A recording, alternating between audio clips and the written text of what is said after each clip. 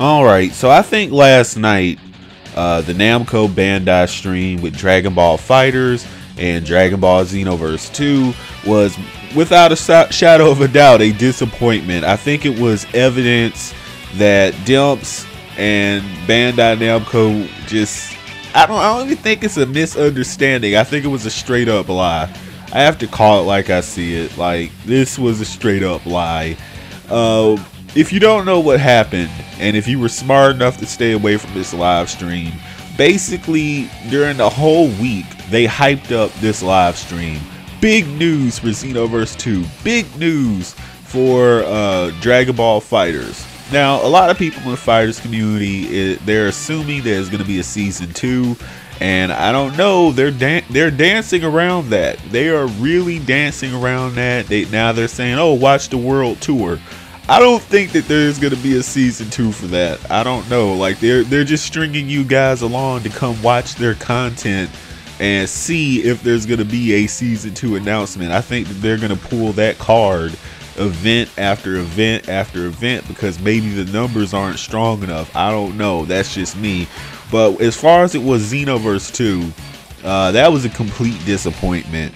Xenoverse 2, of course, Hirano, all he did was re-announce photo mode, and I mean, I'm at odds with this because if this was near the beginning of the game, I would be stoked because everyone would have decent thumbnails and no one would have an excuse to make trash thumbnails anymore. So, but now, like, everyone knows, anyone who's been around, they know how to make their thumbnails. I don't think that this is going to help all that much.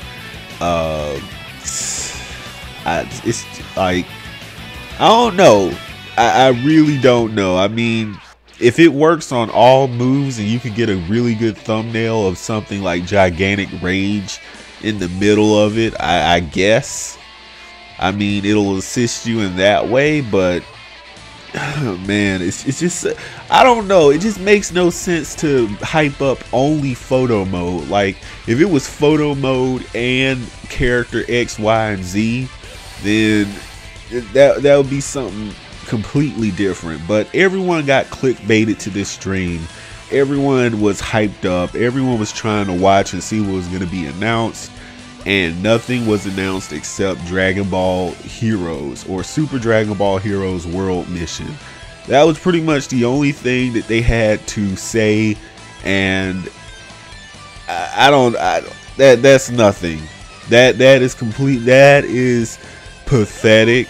You know that this was supposed to be Xenoverse news. This was supposed to be FighterZ news, and I don't know, like, if your concept of big news, like, you know, you were lying. Like, this was a lie, like the Dragon Ball Super Broly movie. Like, Broly's gonna be a big threat. He's gonna beat up Goku. He's gonna beat up Vegeta. He's gonna beat up Frieza. And then when you get to the movie, he's the one getting beat up because he's a inexperienced fighter. Like, I feel like I got clickbaited like that with this whole situation.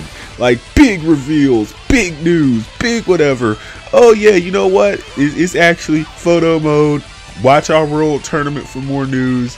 And oh, look at this Super Dragon Ball Heroes. Like, yeah, it's coming. You already knew that. So it's an embarrassment. No one can defend them on this. Nobody can spin it. And the only reason other people are mad is because they thought it was going to be a Xenoverse 3. I keep telling you, there will not be a Xenoverse 3. There will not be a Xenoverse 3 on this console generation. You will not see a Xenoverse 3 till PS5. Hang it up. You will only hear more downloadable content announcements. There will not be a Xenoverse 3. Shut up about it. It's done. It's not happening. So that's all I had to say. Like, it's a mess. It's a hot ass mess, and that's what it is. So let me know what you think in the comment section below. Hit that subscribe button, click that notification bell for more content such as this, and I will see you in the next video. Bandai, you know you lied. You know this is a hot ass mess. You need to compensate and fix this before it gets out of hand.